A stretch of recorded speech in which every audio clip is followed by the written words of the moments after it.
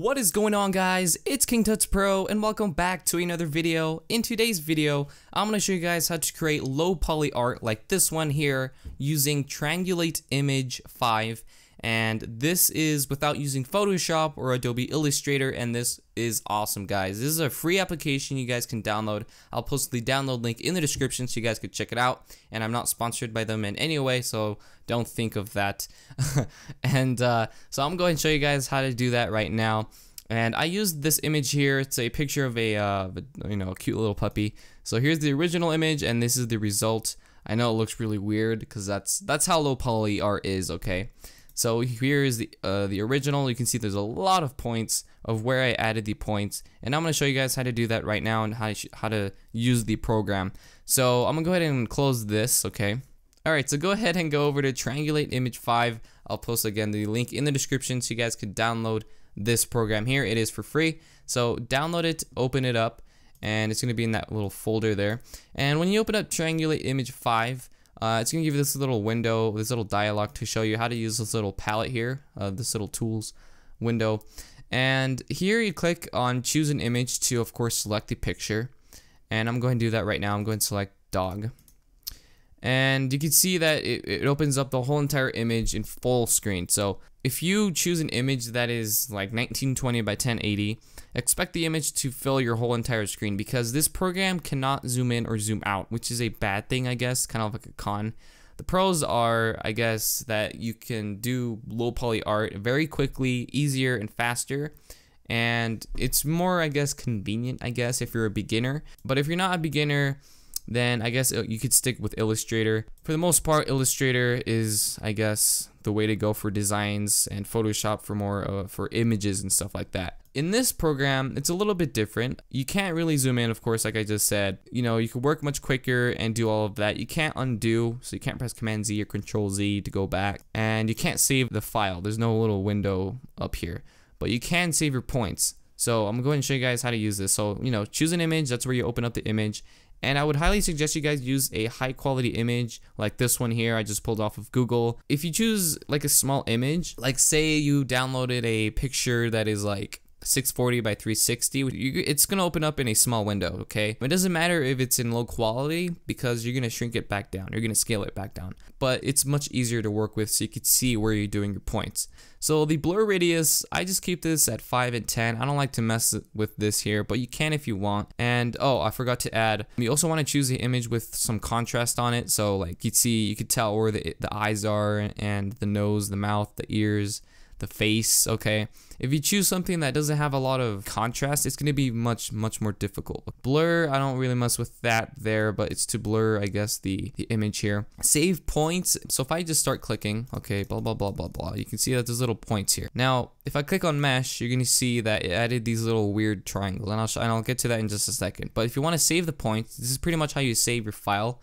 You click save points, okay, and the new window will pop up. If you're on a Mac, it's going to look like this, but it should be the same on Windows.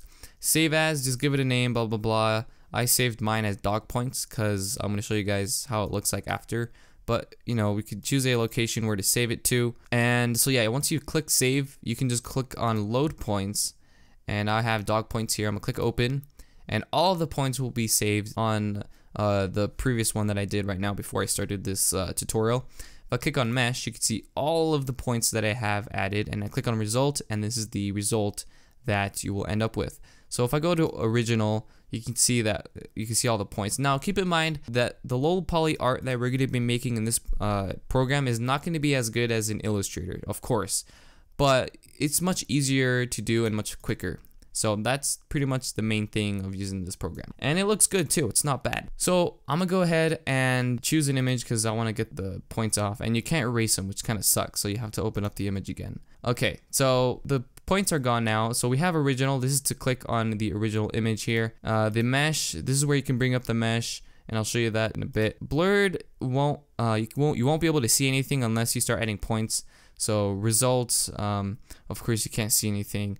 But once we click on mesh, you're gonna see that there's lines here. What you want to go ahead and do is first click somewhere. I'm gonna just start like right here, and once you click there, it's gonna add this little point. what you want to do is you want to go around the face of the dog, the body, whatever you're going to be using. Just outline it first and then start clicking and adding detail. So the more times you click on a particular part of the eye or the mouth or whatever, the more detailed the image will be. And the less points you add, the less detailed the image will become. So what you want to go ahead and do is just go ahead and just start clicking away. That's all you have to do, just click. You don't have to hold down a shortcut or anything. And that's the beauty of this program as well. In Illustrator, you would have to click and do all of these shortcuts and then paste it, sample a color. That it would take a very long time. The result will be much better. So I'm gonna go ahead and just start clicking around its face. Try to do as best as you can, and I'm gonna just speed things up just for the sake of this tutorial. The reason you want a lot of contrast in an image is so you can know where to add the points. So if you mess up, just go to the eraser tool. Again, there's no undo button or shortcut, and just click in between this little in between the lines, and that will get rid of them. So that looks good, and click off of this. You will know that the tool you have selected will be in blue, so it will be highlighted in blue. So I'm gonna just go ahead and just click around, doing a very poorly job. So if I go to result, you can see the outline of the dog, which is good. So now that you've done that, you want to go ahead and click on the areas that are more obvious. So obviously the white part right here. So I'm gonna just go ahead and select the white fur. I'm gonna just click like that. I'm doing this very quickly so you guys kind of know what I'm doing here. So I'm gonna just click around this, go around the mouth, under the mouth, of course, and then I'll click on result, and you can kind of start to see it taking shape. And that's pretty much what you have to do. And for the eye, you want to add more detail, so more clicks around the eye will come out better because you can see the actual eye. So the less points, you won't be able to see it. So you want to take some time with the eye. The body, not so much. Just, go around the shaded areas, the brightest parts here. You want to go around the nose and go around the details. Just start clicking. So if I were to do the nose, I would just go like this. So go around the nose just like that. And once you're done, you want to start adding more points. So go around the highlights, start clicking inside of them. And if we go to result, you can kind of start to see it take place. So maybe go down here and follow its like little nostrils and go down like that. And then this part, and then go around its other nostril. So if we go to result, you kind of start to see it taking shape. So that's what you pretty much have to do for the rest of this. I'm gonna go ahead and speed it up and show you guys how it will look like once it has finished.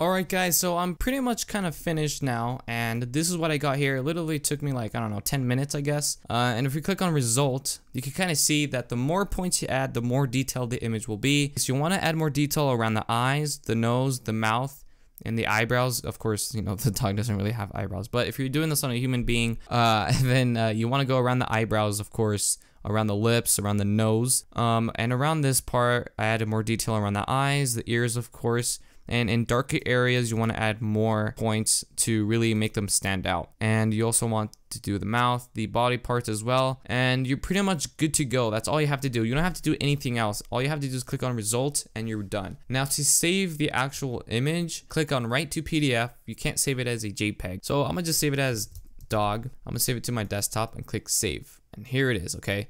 Now if you're on a Mac, you can just double click on this. And there should be an option to save it as a JPEG. I'm not entirely sure. I've never actually done it, but I heard you can't do it. So this is pretty much our finished picture, and you can see it kind of looks weird right here, but that's okay.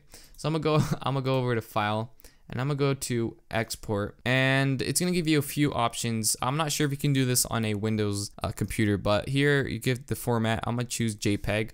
And it gives you the quality here. I'm gonna do best resolution 150 pixels per inch. Click save. Let me go ahead and rename it to dog 2. Click save. We now have dog 2. If we open that up, it should be a JPEG. There we go.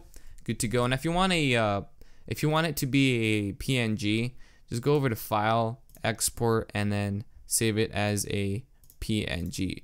Although I can't promise that the background will be, a PNG because it has a white background. The only way to have it as a PNG is to actually open it up in Photoshop or another program and remove the white background.